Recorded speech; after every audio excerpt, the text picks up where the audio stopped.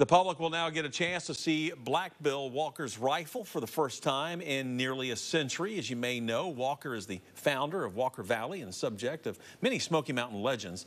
The gun, nicknamed Old Death, will be displayed at the Great Smoky Mountains Heritage Center in Townsend. You'll also be able to see several more of Walker's items. The rifle was inherited by Walker's grandson, who decided to sell the gun.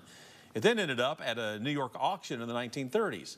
A man named Heath Steele, who stayed with Walker and was, well, intrigued by stories of Old Death, bought it. Now, we are told the gun stayed with the Steele family until it was donated to the Heritage Center in April of this year.